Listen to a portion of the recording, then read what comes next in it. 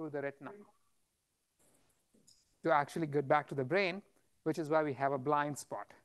And then if you were to build a robot with circuitry, how would you do it? The first layer of processing would be right next to the sensor. The next one would be behind it, and so on. It would be going depth-wise. No, that's not what happens in our brain. Your eyes connect to the very back of your head. And that's where your visual processing begins, and then it travels forward, which is kind of strange. So in the case of the cats, the place where the images are first sensed in the human brain is the V1 cortex. It's at the back of the head. The equivalent for cats is the striate cortex, so called because the neurons are striated. And Hubel and Wiesel studied these back in '59. Their study involved 24 cats, anesthetized, immobilized on artificial respirators. They were anesthetized with truth serum, so I assume that anything the cat said was true. And they had electrodes in the cat's brain. Now, for the soft-hearted amongst us, they don't actually report if they ever killed a cat, but then they say that afterwards the brain tissue was studied. So they leave that to our imagination. Now, yes? Professor, the screen isn't being shared right now, so the students on Zoom can't really access it, so we're sort of hearing that setup. Okay. So, well, for the first few slides are kind of maybe not such a big deal, but so here is the experiment they ran on the anesthetized cats. They kept the eyes open, and they beamed lights of different wavelengths into the eye on the retina through these fully open iris. And this defines and then they took readings off the back of the head of neurons in the striate cortex. The lights themselves are aware of different wavelengths. They started with a spot which they moved in different directions to see how the cell responded to light in different positions. And what they found was something of this kind. They said that any given neuron didn't respond to images all over the eye. It responded to stimuli in specific locations on the retina. And even there, it had patterns where if light fell on some regions of the retina, then the neuron would not fire, regardless of what else was shown on the eye. And there were places where the light could fall, and there would be high response. So when you actually map them out, the patterns of response for each neuron were something of this kind. They were linear, and they were oriented along different directions. This pattern is what they call the receptive field of the neuron. So basically what you see is that each neuron responds to kind of linear patterns. They're like edge detectors. Yeah. So over here, the blue patterns, the blue patches show the directions along which the neuron responded. These are the excitatory regions of the retina. And the red patches are the inhibitory regions. If light falls on the red patches, there is no response, regardless of what falls in the blue patch. And the way they did it was they'd actually move the spot of light along different orientations and see how many spikes they got off the neurons. So in this particular experiment, you can see that when the light is moving horizontally, there is no response. As they keep rotating the light, when it's vertical is when you get the most response. And then when it continues to rotate, the response goes down again. And this is regardless of whether you have a full scan or just a half scan. So what this seems to indicate is that oriented slits of light are the most effective stimuli for neurons in the striate cortex. And one assumes that this also holds for human brains.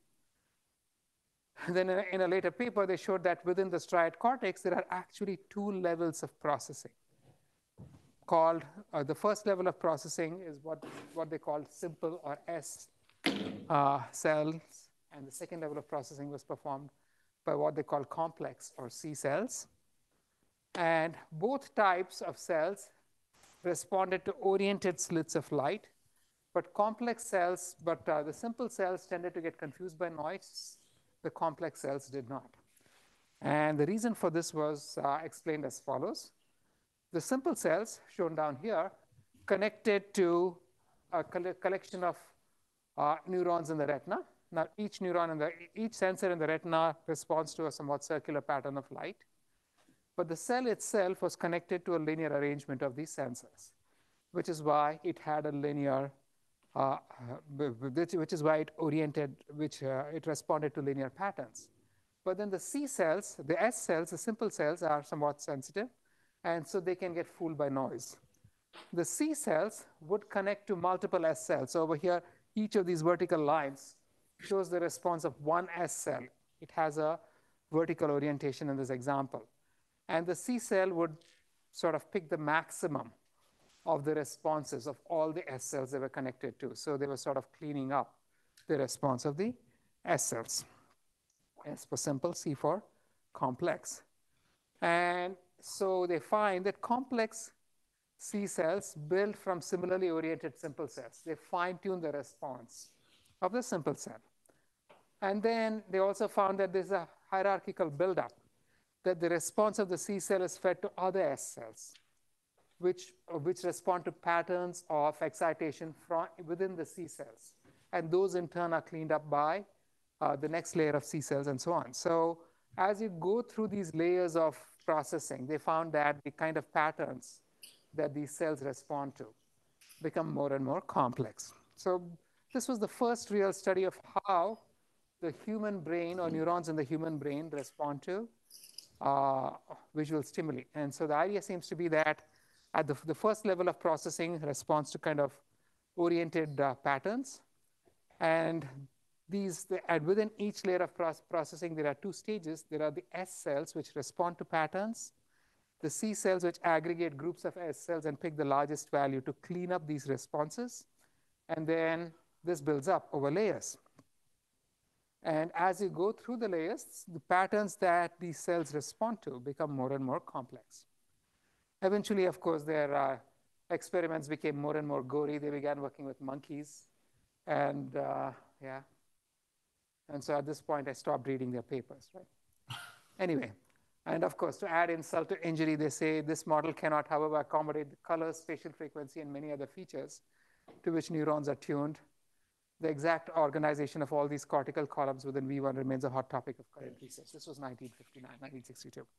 But anyway, the study, at least they claim, doesn't really generalize, but kind of conveys the idea of how things respond and gives us something that we can begin modeling. And so that gives us our first poll.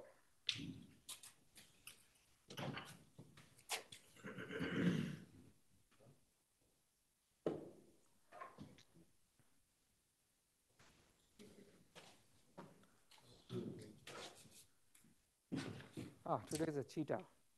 There's a teal cheetah. What happened here? So who's teal cheetah? On Zoom, yeah. On Zoom. Can you see the slides, guys? On Zoom? Okay. So what is the response here? It's the first option. First one, S cells find patterns and C cells clean them up, right? Okay, thank you. So moving on, that was 1959, 1960. We fast forward something like 20 years, we end up with this guy, Kunihiko Fukushima, who realized that yes, the Hubel and Wiesel model just gives us an explanation of how the visual cortex responds, but it's not complete. For example, it doesn't explain the grandmother cell phenomenon. Has anybody heard about this? Have you heard about the Jennifer neuron, Aniston neuron? So there was a famous Nature paper on this. It turns out, epileptic people usually have lesions on the brain. And so one of the treatments is that they actually open their skulls up and, I don't know, I suppose they perform surgery on these lesions. But for a while, these guys are lying there in the hospital with their skull open, at which point people like us, well, not quite like us, go there and run experiments on them like guinea pigs. And one of the things they do is they put a mesh of sensors on the exposed portion of the brain. And they can see how it responds to different stimuli. And so in this particular experiment, they were trying to study the visual stimulus, the responses to visual stimulus on a patient. And they found that there was a particular neuron that only ever fired when this guy was shown a picture of Jennifer Aniston. So this is the famous Jennifer Aniston neuron. Now, there's nothing special about Jennifer Aniston. Each of us, it turns out, has neurons devoted to maybe not Jennifer Aniston, but different people. We recognize specific, specific faces result in responses in specific neurons, in fact, specific patterns too. But what is important is that the location of this trigger does not matter. So you have a neuron that always fires when you see your grandmother. It doesn't matter whether granny is off to the right of the image of the scene or whether she's off to the left. If grandma is in the scene, that neuron will fire. And this is something that Hubel and Wiesel didn't quite capture. So Fukushima came up with a computational model based on Hubel and Wiesel's studies. And he factored in the grandmother neuron phenomenon. So this was his model. It's called the neocognitron. So based on the name, that neocognitron, I'm assuming that prior to the neocognitron, there was a cognitron. And so this is the newer version. And he modeled the visual system as consisting of a hierarchy of modules. Within each module, you have two layers. One is a layer of S cells corresponding to Hubel and Wiesel simple cells, and a layer of C cells corresponding to the complex cells. S cells respond to signals from the previous layer. So within each module, the S cells respond to the stimuli from the C cells of the previous layer. And within each module, the C cells operate on the output of the S cells. Now, what do these modules themselves look like? Within each module, he found that he sort of hypothesized that there are several planes of cells.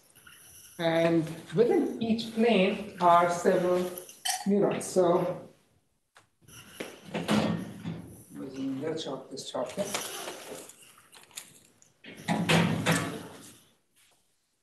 Let me see if I can chop.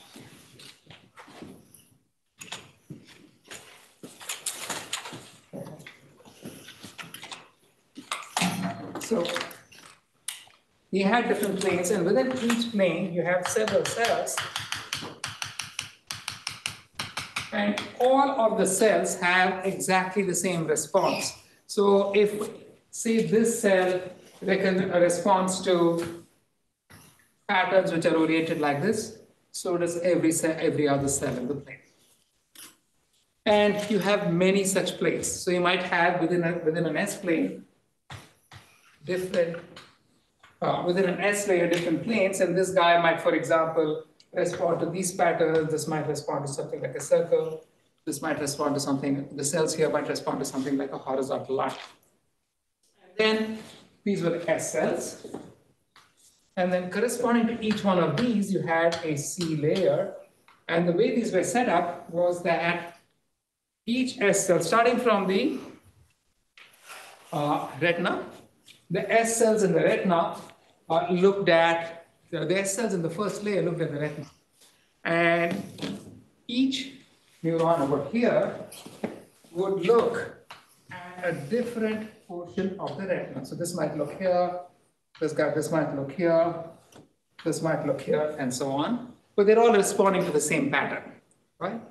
And then within the C cell, of course, each cell over here looks at a region within the corresponding S cell, the S plane, and aggregates it to clean up the response in some manner. So this was one layer. And then the second layer had much the same response, except that now, so once you get here, what you have is that, let me just draw these closer. So these would be your C layers. So let's say this one fires for circles, this one fires for something like this kind, this one fires for oriented slits of this kind, the next one fires for oriented slits of this kind. So these C cells are cleaning up the corresponding S cell responses. So these C cell responses would also be for circles, horizontal lines, and things of this kind, right? Yeah. So is it acting as like a max pool over? No, the C cell is, the C cell? It's not exactly a max pool, we'll get to that. Okay. And this would be one layer. Then in the next layer, You have similarly a collection of S-planes, and within each S-plane you have many neurons which all have identical response. And each neuron now looks at some region, the same region within all of the C planes of the previous layer. So for example, this guy might put together circles, horizontal lines, and angular lines and respond to stick figures, right? Except that each component is coming from a different S plane. And so also this guy would be responding to other combinations of these patterns and so on. So you have this hierarchy where after the first layer, each S layer has many planes. Within each plane, you have many cells which are identical in response. And each cell is looking at all of the C planes of the previous layer together to compose the pattern that it's actually going to respond to. And then each S plane is followed by a C plane, which kind of cleans up the response.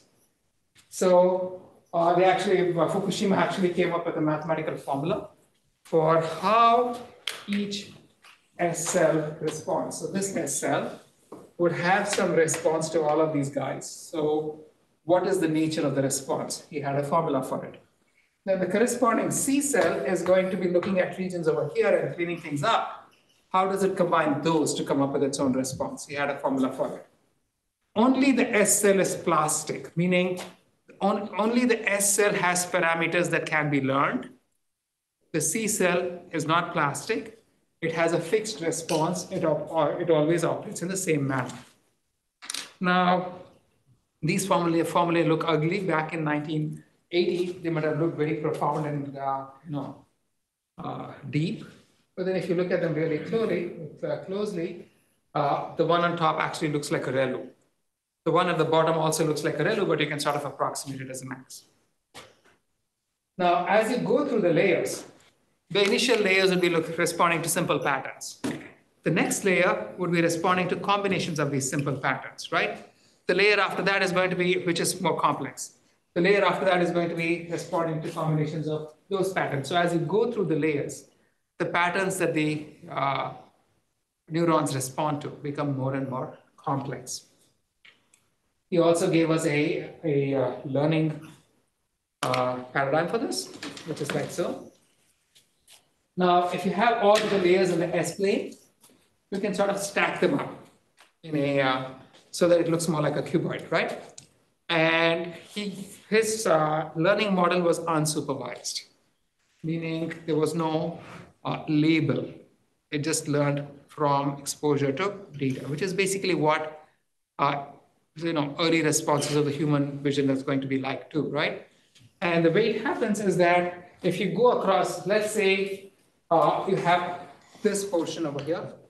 Now, at any particular location, you have responses from all of these planes, and all of these guys might be looking at a specific region in the previous plane. You would pick the response that was the largest. So let's say this was the largest. Then you're not going to do anything here. You just use heavier learning to increase this weight. But then once you increase that weight, you're going to share that increased weight across all of the neurons within the plane. Very simple learning model. And of course, for the C planes, it's just a max, right? So you don't really care. So what happens is that although only one of these planes picks up a particular location here and increments its weight, if you go across all of the planes, each plane may pick up a response from a different location. And so eventually all of the planes actually get updated. Does that make sense? Right. And the actual learning is heavier. And here's what he found. If you implement this very simple learning paradigm, you end up with something like this. If you present this system with lots of images of characters, for instance, you might find that the earliest layer begins to capture all of the vertical and horizontal lines that compose the characters. As you go through the layers, they begin forming more and more complex patterns. By the time you get to the last layer, the neurons are actually responding to entire characters. So it automatically performs some kind of clustering. So in this example, the model was presented with lots of examples of digits. And the different S-planes in the final layer, there's different C-planes in the final layer of this model. Each ended up responding to a different digit. So one of them only responded to the digit 0, the other only responded to the digit 1. And this was even though the images themselves might have noise. So it's a very cool example of a computational model of how our visual system might be learning to capture patterns in an unsupervised manner. And it also gave us a computational model. But then it's missing something, right? The entire thing is unsupervised, yes. No. So how can one attach supervision to something of this kind? Any ideas?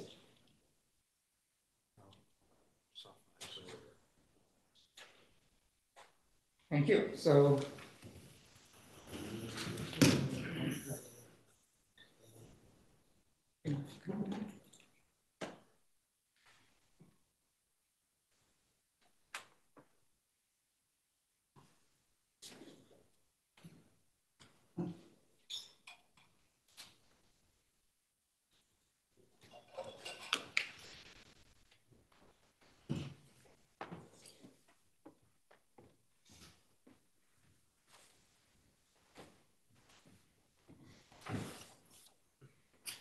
okay, that was a simple question. So who's Coral Wolf? Coral Wolf is actually Here, first one is true. First one is true. Okay, thank you. And who's Bronze Llama?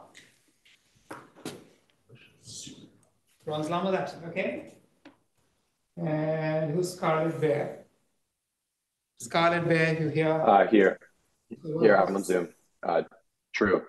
You also? Thank you. Everybody agree with those?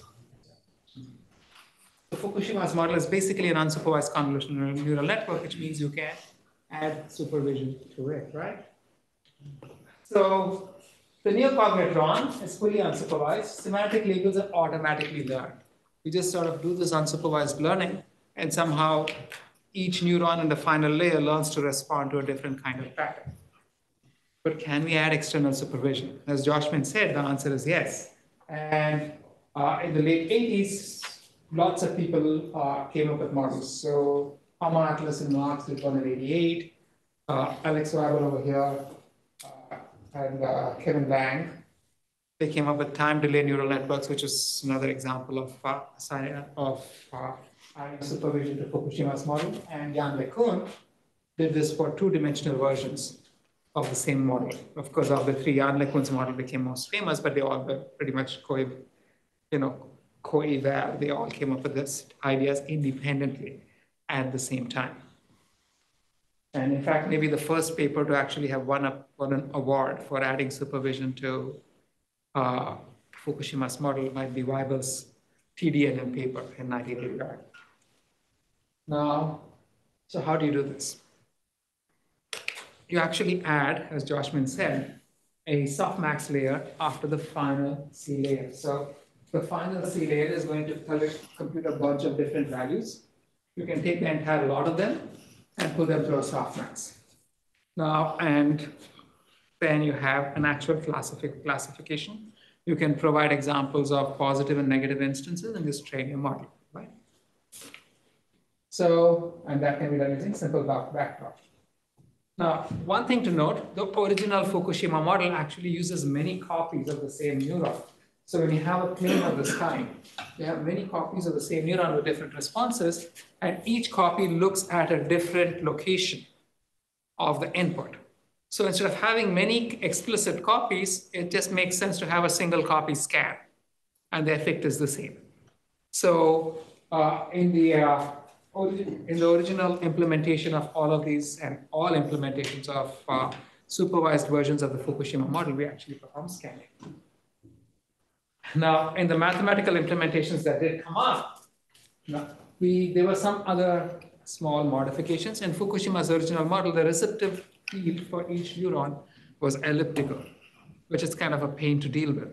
So they changed that into rectangular or square receptive fields.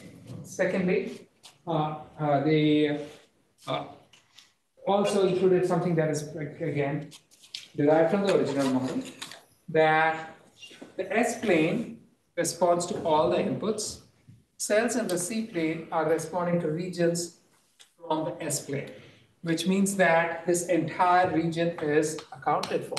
So the next cell in the C plane would actually be looking at a region which didn't overlap very much with the region that the first cell looked at. So which means that the C planes keep getting smaller and smaller and smaller as you go through the layers. And to compensate for it, you would increase the number of planes within the next S layer, within each S layer. So as you go through the model, the C cells, the scanning in the C cells tried by more than just one pixel value, and they keep getting smaller. So do all that, and here's the math. Within each S layer, the neurons would have a response of this kind. Each neuron is going to first compute an affine function of all of the regions that it's responding to in the previous layer. So if you look at any particular neuron over here, the response is going to be an affine function of all of these pixels, all of these values output by the previous layer. And then you apply an activation to it, shown by sigma. And then when you have a C cell, the C cell guy is simply going to look at, so observe that S cells look at all of the planes in the previous layer. C cells only look at one plane within the same layer, and they're only going to pick up some largest response within the small region. So this is kind of identical to scanning with a neuron, as we saw in the last class. And this was Jan LeCun's Turing Award-winning work from 1989. So back in the day, the US Postal Service had a problem. Everybody sent mail, and they would write down addresses, and you needed people to actually scan these things to decide where each thing went, and they wanted to automate the process. So say they actually invested some money in trying to get automated systems to read these handwritten addresses. And Jan LeCun built the first neural network-based system. I think he still has the demo up on his website. He's about 30 years old at this point. And it could do a pretty darn good job of recognizing the digits as you scan them. Now, again, observe how it is location invariant. So now, so the story so far. The mammalian visual cortex contains S cells, which capture oriented visual patterns, and C cells, which perform computer majority mode over groups of S cells. The cognitron emulates this behavior with planar bags of S and C cells with identical responses to enable shift invariance. And LeCun's LayNet added external supervision to the neocognitron to actually give us a supervised version of this model. Now we're going to spend the rest of this lecture sort of looking into this model a little bit. So here's what a convolutional neural network looks like. It has a collection of convolutional layers, which are basically these scanning layers where which consist of neurons which simultaneously scan all of the maps in the previous layer, and then pooling layers which look at small regions of the corresponding planes, S planes, to aggregate the response to get a cleaner response. And then the response itself. So of these, only the convolution layers have learnable parameters. The final layer, the final pooling layer may be followed by a multi-layer perceptron, which looks at all of the outputs of the final C layer to come up with its response. Now, what does the convolution layer look like? A convolution layer consists of a series of maps corresponding to the S planes in the neocognitron, and they can be called feature maps or activation maps. And within that map, there are actually two operations going on. First, there's an affine value computed from all of the values in the previous layer. And then there's an activation applied to it. So I'm going to call it the affine map. The first thing, this guy here, I will call it affine map, which is learned, which is basically a bunch of affine values computed from the previous layer. And the weights have what we will call a learnable filter. The affine map is then converted to an activation map by applying an activation function to every element in the affine map. Now, what does the affine map itself look like?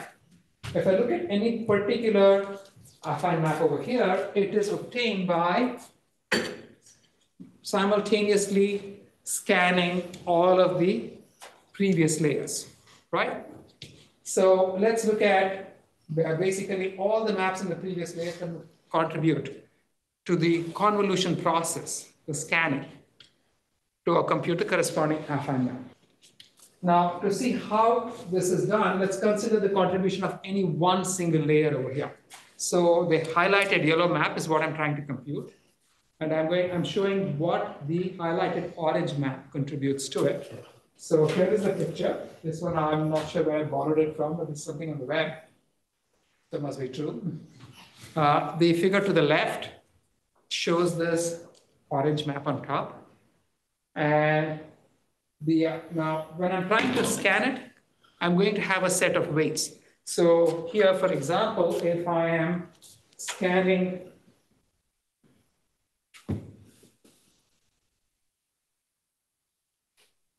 if I'm trying to compute a response in this layer, I'd have many different planes from the previous layer. So to compute the location over here, I'm going to be looking at all of these values from the planes in the previous layer, and corresponding to each location, there would be a weight.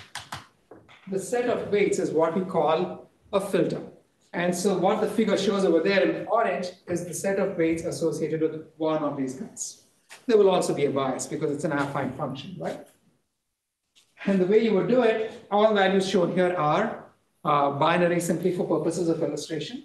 So you would place the filter shown by the little red numbers on top of the map in green. And then at each location, you're going to be multiplying the map value, which is the black number, with the corresponding filter value, the red number, and then summing over the entire region. And then you'd also add in the bias. And that's going to give you the value at one position. And so you'd continue doing that across the input. And at each position, you're going to repeat the same operation. So that is going to be the contribution of just one of these maps to the final output map. Now, this is the contribution of one map, right? In reality, that one highlighted yellow map is going to be computed from all of these guys, from all of these orange maps. So this picture here shows each of the orange maps. This guy here shows the highlighted yellow map. So in order to compute the highlighted yellow map, you would have a filter which has a set of weights associated with every plane, right? So the weights would have some structure of this kind. The color code shows that all of the numbers can be different, right? And in order to compute the values in the output map, we would place the filter on the top left corner like so, and compute the inner product, which is a component-wise product and a sum. And that's going to give you the top left corner of the output map. Then you could move forward by one step and repeat the computation and keep doing this computation as you go top left to bottom left. Right? Very simple computation. Does that make sense? And so that's going to give you your affine map. So here is the formula. You're going to be summing over all of the planes. That is the M. Within each plane, you're summing over the square region. So you have two axes, K and L. And within each region, you're multiplying the weight by the underlying map value. And then you're summing the whole thing up. So this is just for one filter, right? One filter is going to give you one plane. If you want a second plane, the second plane is going to have a second filter, completely different associated with it. And this second filter is what is going to be placed on top of the input maps. And you'll scan to compute the second plane. And so corresponding to each of the output planes, you'll have one such filter. Was the operation, yeah? So for any single convolution, you are applying multiple filters. We're calling this entire, oh good God, what did I do? So we are calling this entire, this is what happens when you have too many pictures. This entire arrangement. So all m of them, all m squares together, a single filter, right? So did this make sense to everybody? Right, the filter itself has many planes, which we will call channels. But within each channel, you have a square arrangement of weights. Any questions on Zoom? Okay, right? So I can redraw that somewhat differently. Instead of drawing all the planes one below the other, I can stack them up and arrange them like a cube. So over here, you see all of the orange planes. Those orange planes in the cube are just the orange planes to the extreme left in this picture. So now this cube, when I visualize them in this manner, then the filter also becomes a little cuboid. And so the way I would be performing my computation is to place the cuboid on this arranged set of planes. And within each plane, I'm summing over that face, the highlighted yellow face, and performing a component-wise product and summing the lot. And I'll be doing this across all of the planes. And so that's going to give me one value. And then I can scan with this guy, going top left to bottom right, to compute the entire set of output values. Does this visualization make sense to you guys? Right. So very simple, right? So now, how big is the actual computation itself? Now, if you look over here, the input is 5 cross 5, right? The filter is 3 cross 3. If I say that the filter cannot go beyond the edge of the input, how many columns will the output have? 3, right? So more generally, if I have something of this kind, and if this input is bit n, and the filter is bit m, so this is 1, this is going to be n minus m steps, correct? So I have this one position, and then I can have an additional n minus 1 shifts. So the output is going to give me n minus m plus 1. This n minus m corresponds to this one, and this plus 1 corresponds to the initial position. So, so when I actually have a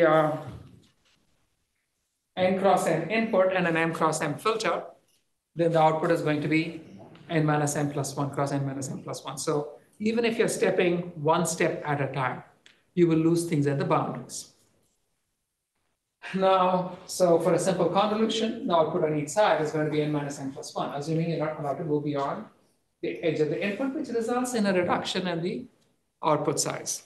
So in some cases, you might want the output to have the same size as the input, or at least be proportional in size as the input. And if you want to do that, that means that in order to ensure that the output is also size n cross n, you must add m minus 1, you must pad the output with m minus 1 zeros.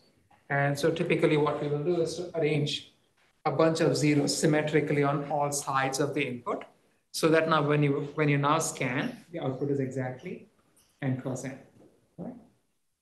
This is a design choice. You're not actually adding too much extra. You're not adding extra information, but you're just adding zeros. Now, the convolution results in an affine map. This is just the computation of affine values using these filters. Once the affine map is computed, the next thing you will do is to apply an activation. So here is the affine map computation and pseudocode. You'll be scanning left to right. At each point, you're sort of pulling out a 3D block from the layer. If I think of all of them as arranged as a cuboid, right? And then you have you compute an inner product of this 3D block with your weights, assuming that the weights are also arranged as a cuboid. And then the next thing you perform is to apply an activation of this output.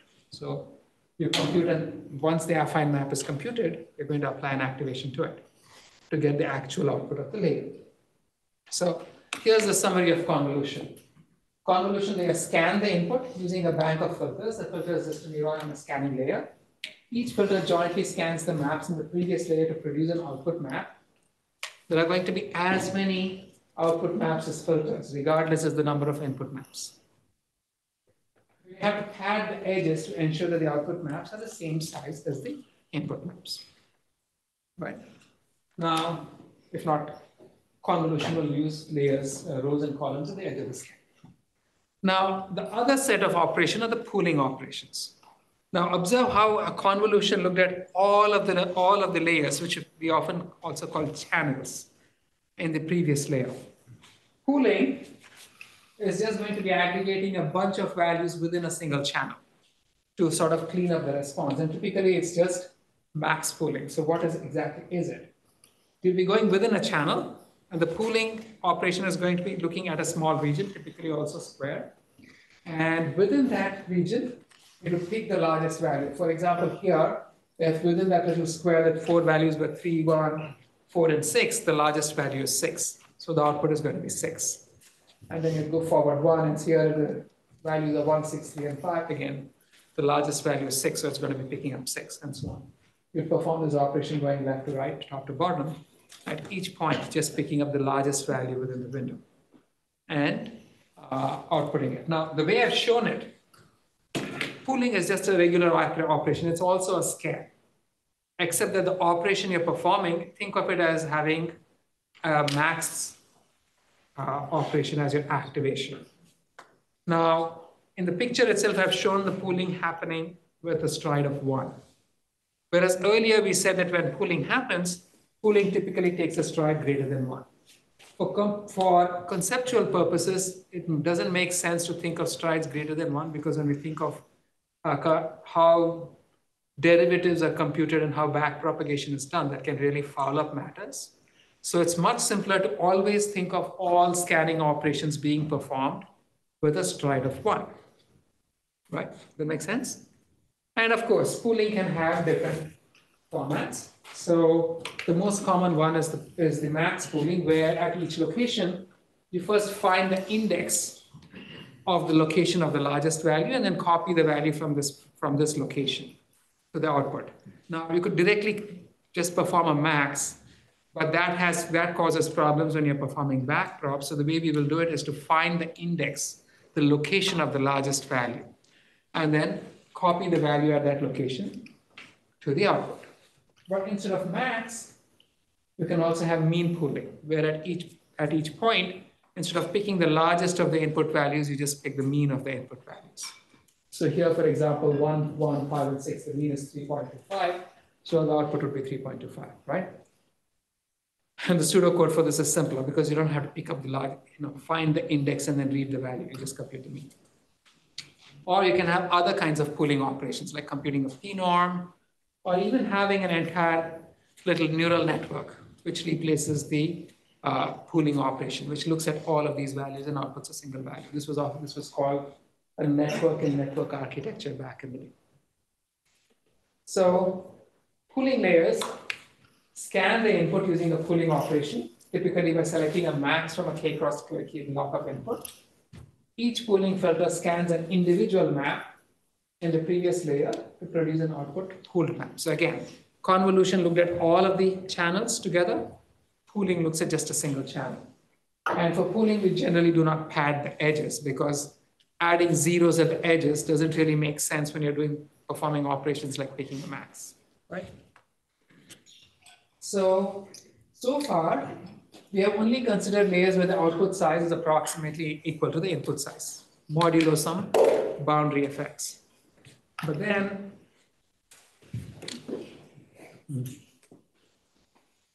there are other operations we can do. We can perform operations which change the size of the input. So the two most common ones are the two ways in which you can change the size of the input is to shrink the input or increase the size of the input. Shrinking the input is what we call downsampling. To shrink the input, all you do is to throw away layers. So for example, if I have an input over here, which is 6 cross 6, I want to reduce the size by a factor of 2, then I'm just going to throw away every second column and every second row. And this is going to result in a reduction of the input by a factor of 2. Now, so this downsampling layer simply drops. Downsampling by S simply drops S minus 1 out of every S rows and S minus 1 out of every S columns. Now, so here's the operation, right? You need an index to keep track. You'd have to introduce new indices to keep track of the output index, but otherwise, you're just sort of skipping. You're skipping by size S and just reading value. So there's no extra operation that's being performed. You're just dropping S minus 1 of every S rows and columns. Now, typically, when we actually implement it, you wouldn't perform a computation followed by a downsampling. Downsampling is typically merged with the previous operation.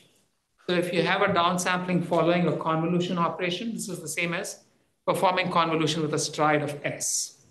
If you have a downsampling following a pooling operation, this is the same as performing pooling with a stride of S. And so this is how we would actually implement it.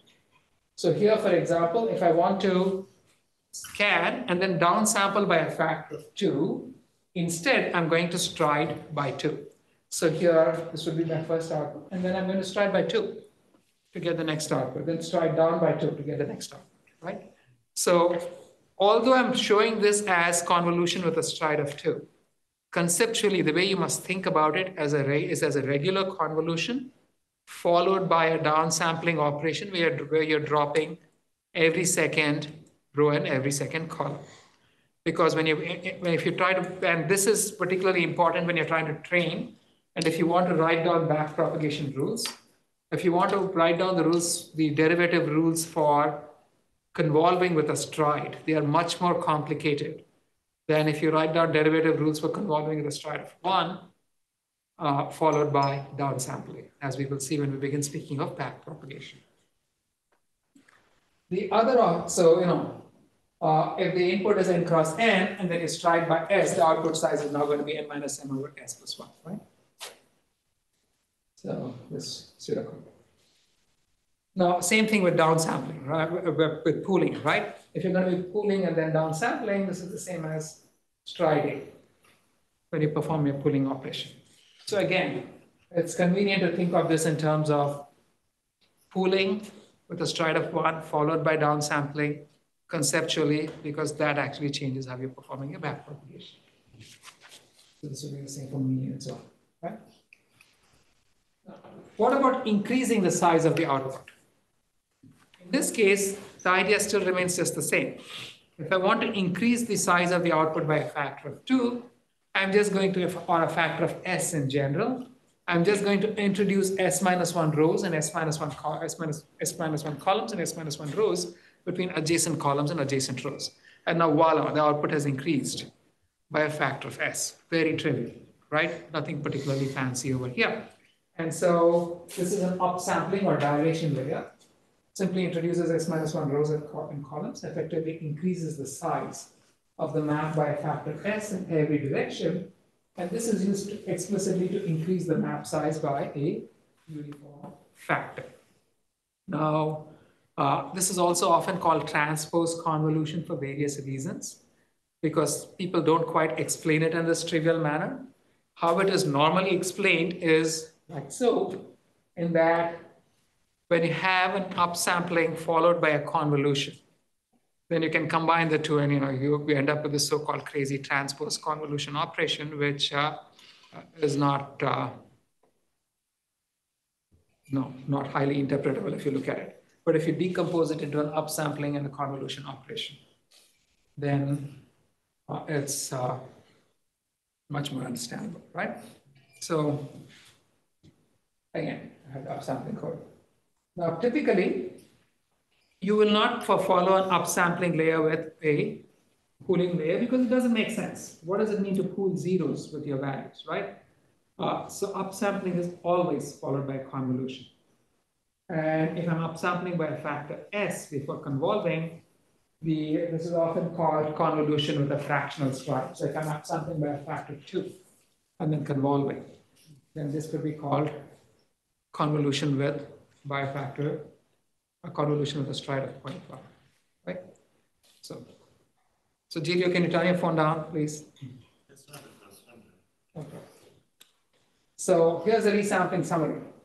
Map sizes can be changed by downsampling or upsampling. Downsampling drops S minus 1 of S rows and columns. Upsampling inserts S minus 1 S rows, zeros between every two columns and rows, right? Downsampling typically follows convolution or pooling, and upsampling occurs before the convolution, right? That's about, yeah. When you're upsampling, what sort of data do we, like, what, are we adding zeros? Just zeros. I mean, you could be doing smarter stuff for it, but like, interpolating or whatever, but then you expect the model, if you're following this with a convolution, you're expecting the model to figure out how to interpolate, right? And it does the right thing. Questions? And so the story so far, the convolutional neural network is a supervised version of a computational model of mammalian vision. It includes convolutional layers comprising learned filters that scan the outputs of the previous layer, and pooling layers that go to groups of outputs from the convolution layers. Convolution can change the size of the output. This can be controlled by zero padding. And pooling layers can perform max, p-norms, or be learned. Again, if pooling is done using a neural network, the parameters of the network are going to be learned. It could be just an MLP for pooling, right? Yes.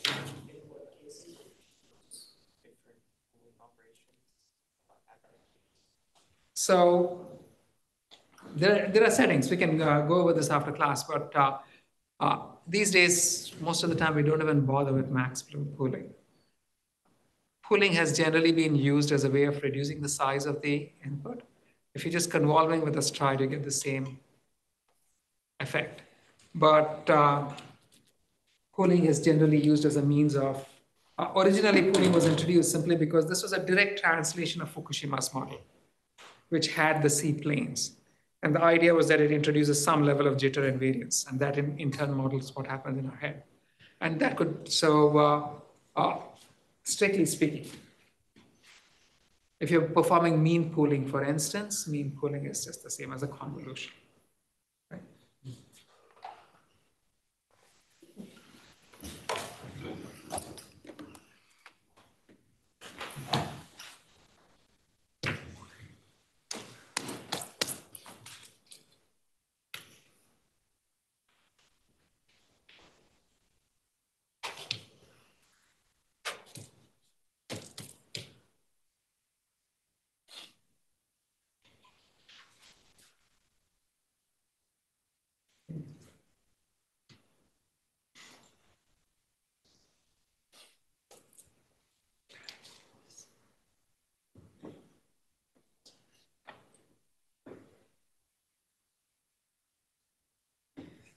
Okay, who's Bronze Tiger?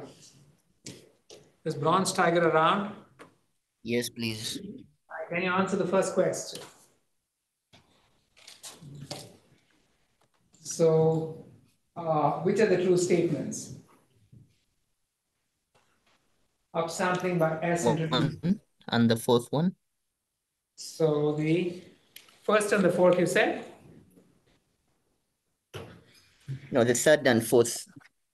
So actually, upsampling by S introduces S minus 1 zeros between adjacent rows and columns. Okay, I think I should go back so the next guy gets a chance. Right.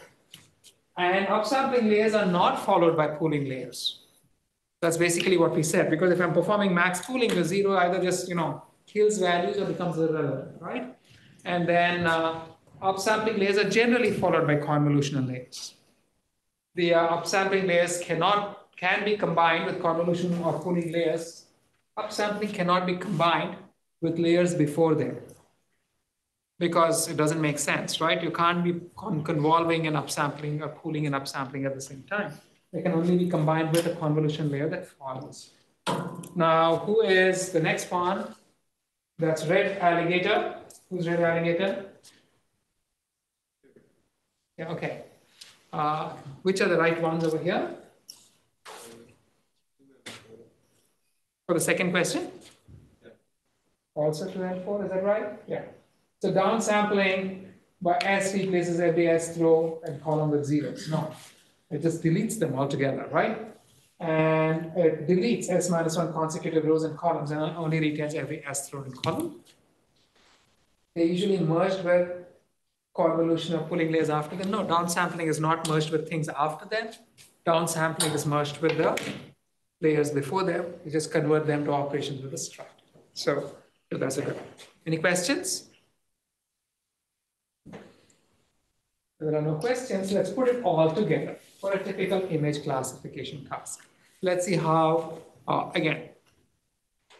this is kind of how CNNs were originally set up. So we're just going to go through this, right? Now, I'm going to assume max pooling. And your typical input is going to be a color image of this kind. When I have a color image is actually got three different images. It would have an R image, a G image, and a B image, or depending on the color map you use, right? CMY, CMYK, RGB, right? And so that picture to the left actually becomes these three pictures. And so you can think of these as three different planes, which I'm going to use the term channels. So you can think of them as three different channels of input, because the term channel is what is commonly used. And so the input is three pictures, which I can stack into a cuboid with three layers, three channels, right? Now the very first layer is going to comprise a bunch of filters, convolutional filters. Each of them will have a face of L cross L and a depth of 3, because there are three channels. And the face can be 5 cross 5 or 3 cross 3. Typically, these face sizes, they are small enough because we are distributing the patterns across many layers, right? Or alternately speaking, we are building up the pattern hierarchically over many, many layers. So you want the smallest patterns to be small enough to capture fine detail. And so typically the filters are all going to be of the size 3 cross 3 or 5 cross 5 or something of that kind. Now there's also the strange 1 cross 1 filter. What is a 1 cross 1 filter? Anybody? A 1 cross 1 filter is actually going to be taking all of these guys and computing a single value. It's like an MLP, right? But this is the same as your non-distributed scan. Remember, when we were doing a non-distributed scan, what were we doing? We were reading one value from each map and computing an output, as opposed to looking at a region within a window. So 1 cross 1 filter is basically a non-distributed scan. You have one point and you're scanning with that point. That make sense? Right. Okay. And so you'd have some number, K1 of these total filters. If I have K1 total filters, how many channels or planes am I going to be computing? Anybody? Okay, can everybody say K1? Thank you, right? You got it, you guys. I have to make you do these strange things, yes. Is there a reason the filter dimensions are usually odd? No, I just put them up. Right. So these are all empirically derived. I mean, you can they can be as large as 32 cross 32, depending on what you want to do, right? And then, so the parameters to choose are how many filters, what is the face of the filter, and the striate. Typically for convolution, the striate would be 1, unless you want to reduce the size of the output, right? And so the total number of parameters is going to be 3L squared, L squared, because the face is L squared. There are 3 channels. So there are 3 channels. And then remember, you're an affine transform. An affine transform always has a bias. So the +1 comes from the bias, okay? And then this is going to give us K1 of these output channels. Now, the way the computation is done, of course, is that within each channel, you first compute the affine value, which goes over the face of the filter and then goes through all of the channels. And then sums all of these terms up. And then once the affine value is computed, you actually apply an activation to it. You compute the output value. So the learnable parameters again, the first convolution here has K1 filters of L cross 3. The spatial span is L cross L. The depth is 3. So that's K1 times 3L squared plus 1 parameters that we can know. The +1 is, of course, the bias. After that, the next thing you would typically do is to have something like a pooling filter. So you'd be looking at some P cross P blocks which would be striding by some value d, right? And the way if you're performing max pooling, what you would be doing is finding the index of the largest value within the block. And then once you have the index, the actual output is simply reading the location. So here I've written it as a single max operation. That's not what you do. You would actually you'll be finding the index and then reading the value of the value at the index of the largest value. And then again, for max pooling, the things you have to choose are what is the size of the window you're actually going to be performing max over, and how much you're going to be striding by. So you don't necessarily have to stride by the width of the window. You could be striding by less. And so these are things that we could potentially decouple. There's the pooling operation and there's the shrinking operation. These are not necessarily coupled. Now, so after applying K1 filters, you're going to have K1 output channels in the first layer. Then after you perform a pooling with some stride, you're going to have K1 channels still, but the channels are all going to be shrunk by a dimensionality D on every side. Now, here is a simple question. Let's say,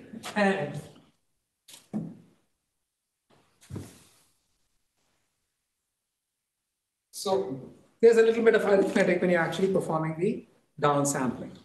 Now, my input has, say, whatever, n cross n times 3 channels. So how many variables do I have in all in my input?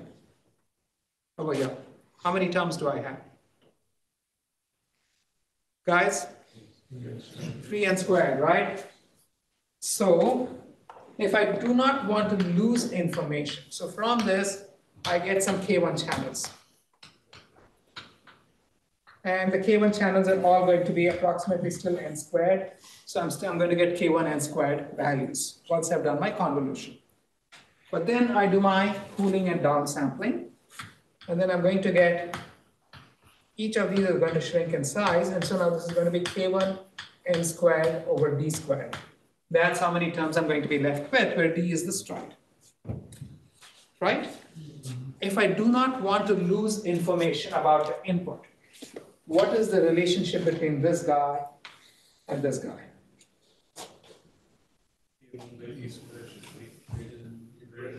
You want K1 over d squared to be greater than or equal to 3, otherwise I'm guaranteed to be losing information, right? So this tells me that if I'm shrinking by a factor d on every side, then the number of channels. So, I can just say that K1 should be greater than or equal to 3d squared if I don't want to lose information. Does that make sense? Right? Pardon me? Can you repeat this part? Okay, so the input is 3n squared, right? The output after pooling has K1 channels, but each image is n squared over d squared because you're shrinking, right? So you're going to have K1 n squared over d squared. If I don't want to lose information, this number cannot be smaller than this number. Right? I have fewer terms. Otherwise, I have fewer terms coming out than what went in. Does that make sense? Right? So in other words, I want K1 n squared over d squared equals greater than or equal to 3n squared. I can strike out the n squared. That gives me this value. Does that make sense? Okay. So in general, instead of 3, if I had K0 channels over here, I'm going to need K0 d squared. So what does this tell us? As you go through the, yes, Karthik. Are there situations where losing information would be desirable? If you've got noise and you want to begin cleaning things up for things like classification, yes, but more often than not these days when you're trying to transform the data into some domain where the data are better represented without losing information. So what this really means is that as you go through the layers, you're going to make each of the channels smaller and smaller and smaller to compensate for it. What are you going to have to do? Increase the number of channels by a factor equal to what? The square of the striate. Make sense to everybody? Yeah. Okay. So, and then once you're done with cooling, you'll have the next layer, which is also going to first, you maybe have K2 filters over here. And K2, so the filters are now going to be, so actually I'm calling this K2 channels. So you'll have K3 filters over here. I'm just keeping the index, although K1 is going to be the same as K2 because after cooling, the number of channels doesn't change, just on my slides. But then the filters over here is going, the depth of the filters is going to be as much as the number of channels, right? And it's going to have its face. And those filters will be scanning the input. And then you get some affine transform. And so for this, the parameters you'd have to choose is once again, how many filters, what is the size of the face of the filter, how much you're going to stride by, things like that. Again, these are design choices. And so here, the total number of parameters to be learned is going to be the number of channels here. Right? Each filter is K2 times L squared. L3 squared is I call this L3, right? K2 times L3 squared, and they're going to be K3 of these guys. So you get the idea. If the indices can get confusing. But again, the number of parameters is going to be the product of the size of the phase, the number of output channels, and the number of input channels. Plus 1, right? And then this can be followed by cooling and so on. This can continue for any number of layers till you finally get your MLP. And the MLP actually performs the final classification. Now, for the final MLP, you're going to take the output of all of the final convolution layers, flatten them up into one long vector, and then pass them through the MLP. Now, to train this, so basically, each convolution layer with a stride 1 maintains the size of the RP image with zero padding. And if performed without zero padding, you're already going to lose a little bit of information at the edges, which means that even if you're striding with 1, you may have to increase the number of channels to make sure that you're not losing information at the boundaries. Right? Second, each convolution layer will typically increase the number of maps from the previous layer. Why? Because pooling layer will not increase the number of maps, right? So the number of filters in any layer has to be greater than the number of channels in the previous layer. Otherwise, you're going to lose information if you have a stride of any kind or if you have any downsampling that follows. That make sense?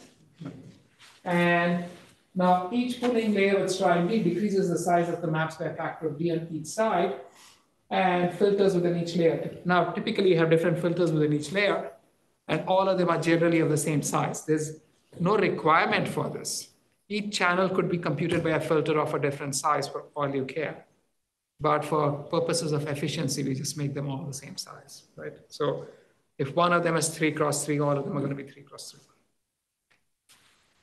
And so here are all the parameters that you choose, design choices, the number of convolution and downsampling layers, the order in which they follow one another, and for each convolution layer, the number of filters and the spatial extent of the filter, and the depth of the filter, of course, is the number of channels in the previous layer. For the pooling layers, you're going to look at the extent of the pooling phase and what is the stride. And then for the final MLP, you'd have to decide how many layers and what kinds of activations and such like. So,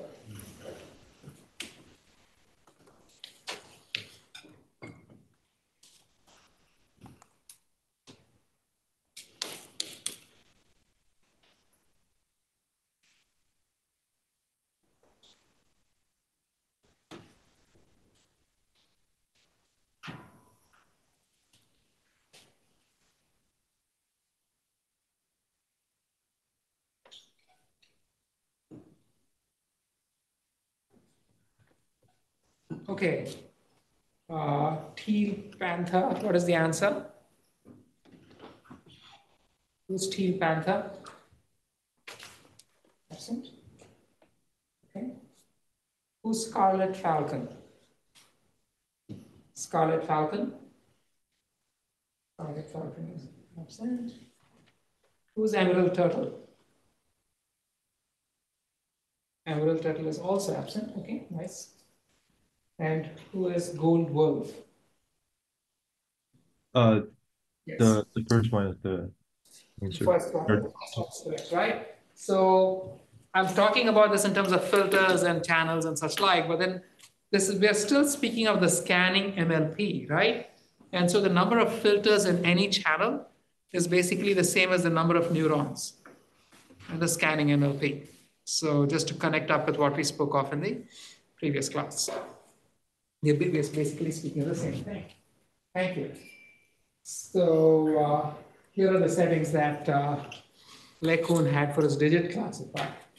You had some input, then the initial filters were 5 cross 5, had a face of 5 cross 5, then he had, I think they had 4 of those, then he had a downsampling max pooling layer, which reduced it by a factor of 2, then he had 10 5 cross 5 filters afterwards, and then a pooling layer which reduced it by another size of 2, and then he had a whole MLP. It's a very simple network and performed extraordinarily well given the complexity of the network.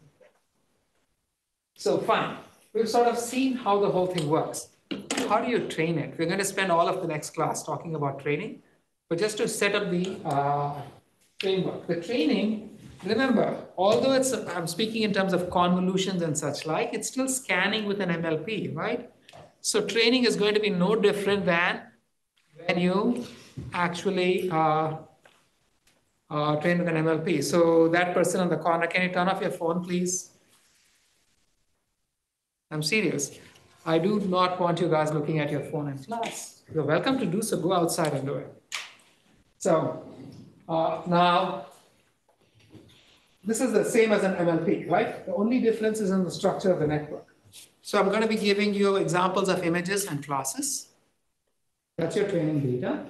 And you'd have to define a divergence between the desired and actual outputs.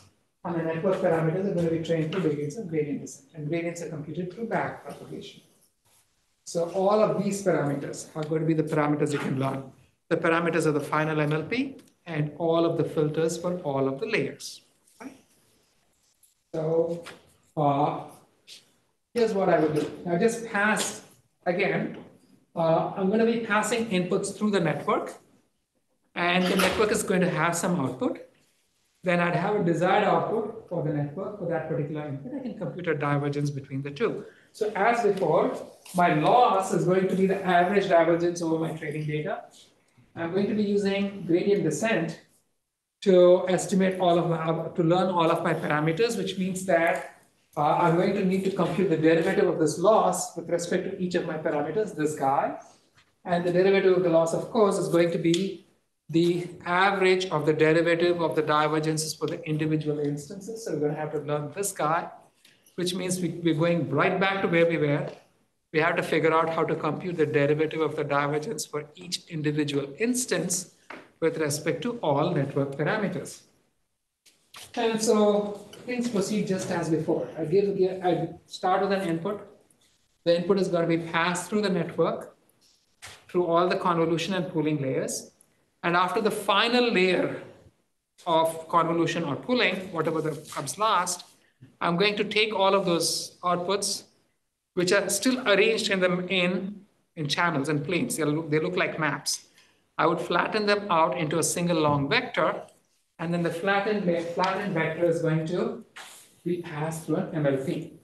And the MLP would have some output. Now, I can compute the divergence between that output and the desired output. And we know exactly how to perform back propagation through an MLP. So which means that I can now perform back propagation out here and move it back all the way to the first layer of the MLP. Yeah. So there's a question in Zoom. Is it right that each neuron contains all the filters for each channel of the given layer? Meaning, I'm not sure exactly what that question means. So a neuron is computing a single output channel, and a neuron is basically the weights of a neuron comprise a single filter. And they're going to be considering all of the input channels. check if they got the answer or not, right? So if I were thinking, so this guy here, this neuron is going to have weights corresponding to all of the input channels. And each neuron is going to be one of these, correspond to one of these output channels. So anyway, using backdrop, I can compute derivatives all the way to the input of the first layer of the MLP. And this is easy, just the simple rules that we saw so far, right? Now, again, the thing to remember is that the first layer of the MLP is simply a flattening of the final layer of convolution. So if I went through many convolution layers, the final layer of convolution is going to give me a collection of maps of this kind. And so I take all of these values and flatten them out into a single vector. So when I compute the derivatives going backwards with respect to all of these terms, these derivatives can now be folded back, and now I am going to have derivatives with respect to the output. Every element of every output channel of the final convolving or scanning layer. And now once I have those, all I have to do is to figure out how to now perform the back propagation going back through these layers, these convolutional and scanning layers, to account for the fact that it's the same, essentially the same neuron scanning the entire input. And we will deal with that in the next class. Questions? How do you decide the filters? Like what values of the filters? The filters are going to be learned, right? So for every filter numbers that you have, like we had filters, those numbers are not learned. The weights are learned, right? The weights are learned. So you mean the size? No, the filter values. Like how do you decide the filter values? Like Filter values, so again, the filter values are just the weights, right? So over here, this filter, when I'm speaking of a filter, this is a terminology that one kind of has to get used to. So if this guy is looking at all of these regions, this is my filter. And the weights corresponding to all of these are what you're going to be learning. The only thing that you specify is what is the size of this one. So I have, for example, I have these, if I go back to my slides, here, back many pictures. Just give me a minute. So over here, the filter is this.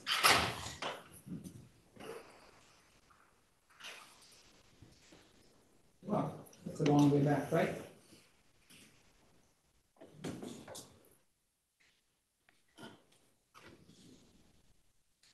That's my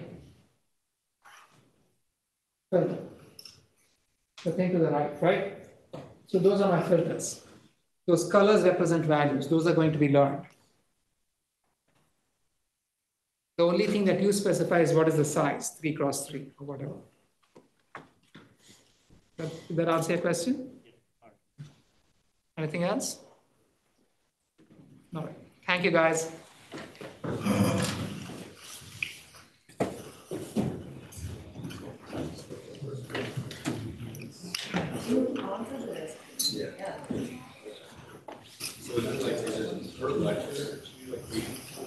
I think it's 50. It's different from the attendance of the other ones. I think